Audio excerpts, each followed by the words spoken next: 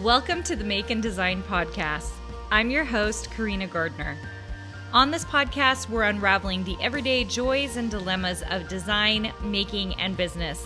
For makers who want to be designers and for designers who are makers, this is your inside scoop to help you grow your business and bring more creativity to your life. Hey guys, today we are going to talk about getting started as a surface pattern designer. Now, if you've been around on this podcast, you know I think you should be more than a surface pattern designer. But for many of you, this is where we actually do need to get started. This is the area of design you understand and know, whether it's textiles or scrapbooking or papers, or maybe you like gift wrap, like anything that's kind of flat. Maybe this is the area you want to get started in and you don't know how. How do we get started, Carina?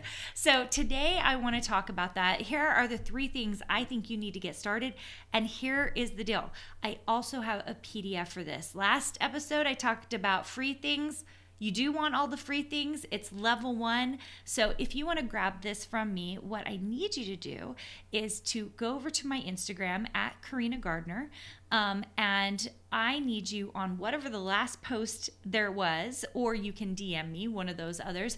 I need you to put in the comments, podcast 7, okay? Podcast 7. So podcast 7 will get you, there's a PDF I have called the 7 tips no one will tell you about becoming a surface pattern designer. So you are going to want that PDF. So it correlates a little bit with what I'm going to talk about today, but it's going to go a little bit deeper because I'm only going to talk about 3 things today. And actually, they're not even the 3 things specifically on that PDF. So you're getting a 2-for-1. We're going to talk about getting started, and then I want you to get these tips because I want you to have a realistic view of how you can move forward as a surface pattern designer. Okay. All right. So I've got my notes here. Let's get going. So the first thing I want you to do is I want you to make sure that you like the software. Now, this is different than understand the software. So many times people get really caught up with like, well, I'm struggling in the software and it's hard to use, which, by the way, you guys, like any new software you use, like I remember I was learning some font software a few years back, and I was like, oh, going through this process, it just sucks. It really does. But once I kind of got a handle on it and kind of figured things out, I was like, okay, awesome. I've got this amazing new skill that not very many people have. That's the way you need to look at the Illustrator software. So if you want to become a surface pattern designer, we've got to start in Illustrator. I hear all the time, and I'm DMing with people all the time and talking to design bootcamp members, and so many of them are still working in Photoshop. You guys, if you are still working in Photoshop or Procreate, that's the other one, those 2, you are selling yourself short. And if you've been wondering why you haven't been able to hit 50,000 or why you haven't been able to hit 100,000, I guarantee your knowledge of software is contributing to that, okay? And so, like so many times they come to me and they go, can't I just use Photoshop? And I'm like, well, it'll only take you so far, so you can, but just know you're stuck at a certain point, okay? What you need to know how to do is create vectors, and that's in Illustrator. And actually, I had a friend recently who owns a gymnastics company, and she was like, oh my gosh, I have my logo, and our designer only gave it to us as a PNG, and so all I have is this PNG file, and of course we need to make it bigger, and I don't have a vector.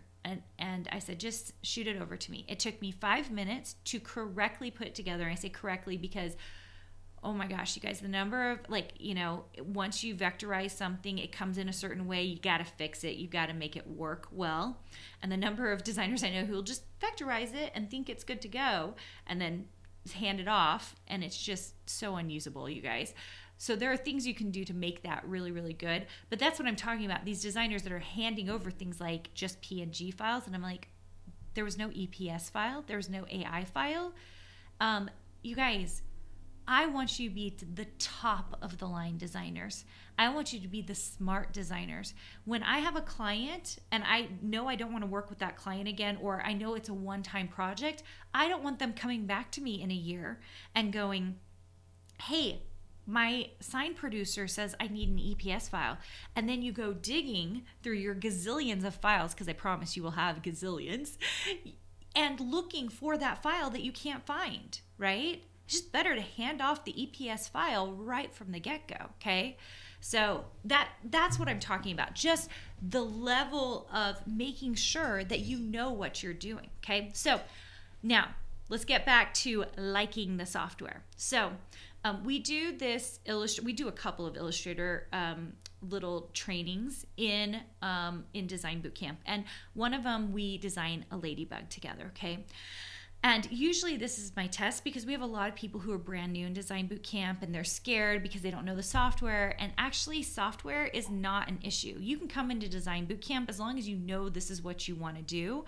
And I like this particular test. I'm like, go take the 10-minute Illustrator class with me on this ladybug.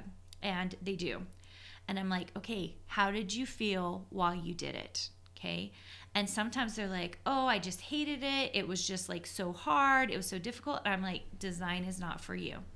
Like, this is a good place to stop right here and go find something else to do. Okay. But most of the time people come back and they're like, oh, that was so easy. I just followed along with your steps. I was able to make a ladybug. I've never made anything like that before. And it was so cool to see it all digitized and like ready to go. And I'm like, okay, you like the software and you like the tutorial, which means you're teachable, right? There's nothing a professor or a mentor likes more than having teachable members or teachable students, because I'm like, ooh, if you can follow the instructions there, I can teach you a lot. And that gets really exciting. So the first thing I need you to figure out is, do you like the software? Now, if you don't know yet and you've never opened the software, there is a free 1-week trial on adobe.com. And you can go there and go ahead and get the free trial and go take some free tutorials online. If you want some free Illustrator tutorials and want to see if you like it, you haven't come to a design boot camp, go to my YouTube channel at youtube.com/Carina Gardner. Just scroll down, you'll see Illustrator tutorials. Go click on one. Go make I think I have like a witch's broom, or go make a leaf with me, or make a shoe with me. Come do something and then follow the steps and see if you like the software. I'm not saying it's not going to be frustrating, but did you enjoy the process? Okay. If you like the process, we can move on from there. Okay. So how to get started, step 2. So step 2 is you've got to figure out how to make money. So if you want to become a fabric designer, what do you have to do? You got to go research manufacturers. You got to find the creative directors. You have to like make and design stuff and know who you're going to send it to, right? Now, maybe you're not in the stage yet, right? Because you just are learning Illustrator, that you're actually going to send stuff to those fabric manufacturers. But your second step is to know how you're going to make the money. Second of all is you've got to know how much money is there. If you don't know how much fabric manufacturing costs, like if you don't know how much you can make as a fabric designer, you're already losing. You got to figure that out. Okay, how do you figure that out? Usually you have to go to something paid like a design boot camp. Usually I tell people how much I make in those certain areas, and that helps give people a realistic view of what the whole thing is all about and really where there is money to be made. Does that make sense? So you've got to find out that inside scoop, just like the surface level inside scoop, so you can make some decisions about like how are you going to actually get paid. And by the way, in Design Bootcamp, we talk a lot about marketplaces and getting paid. So we don't give you the actual shops, but you can start thinking about different ways in the marketplaces that you can learn design and you can learn how to get paid, right? So that's why I love Design Bootcamp, and that's why we know it's like, it's really inexpensive, and we give you like $500 of value because we're telling you all the things that will make you decide whether, yes, this is the career for me, or no, there is no way I'm going to do this with my life. Okay. So I think it's a really great place. And at the end of the day, I think it can save you money, because if you figure out that design is not for you, you've saved yourself thousands of dollars of taking online courses that teach you fabric design, online courses that teach you watercolor design, online courses that teach you how to make prints, right?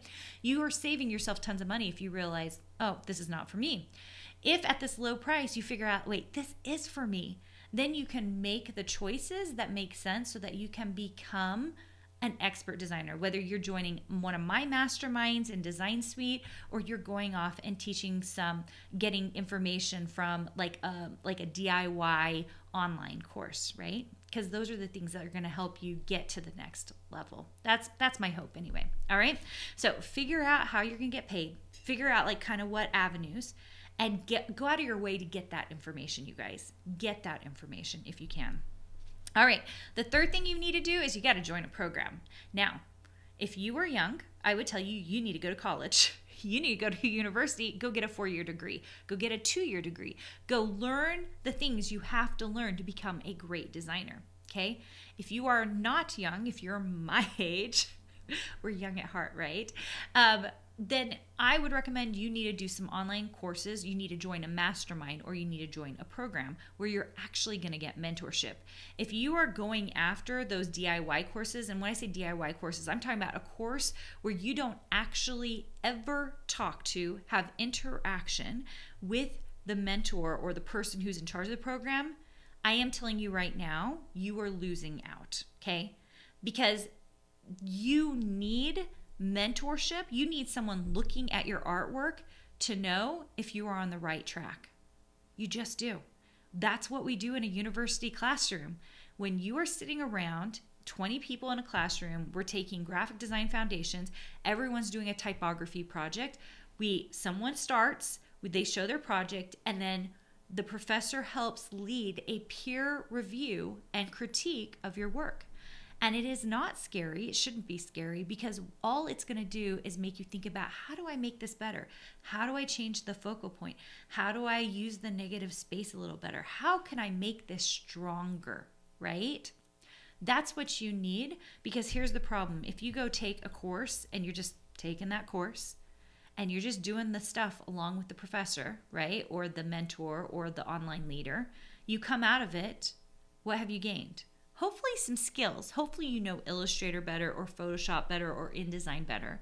But there's a good chance you haven't actually leveled up your design work. Does that make sense? You've leveled up your skills, but have you actually leveled up your design work?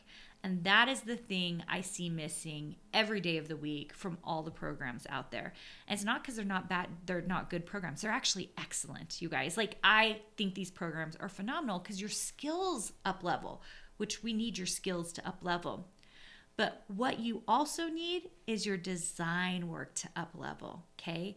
And most of that is really only coming through mentorship of some kind, like a mastermind, or a university or college program. Okay.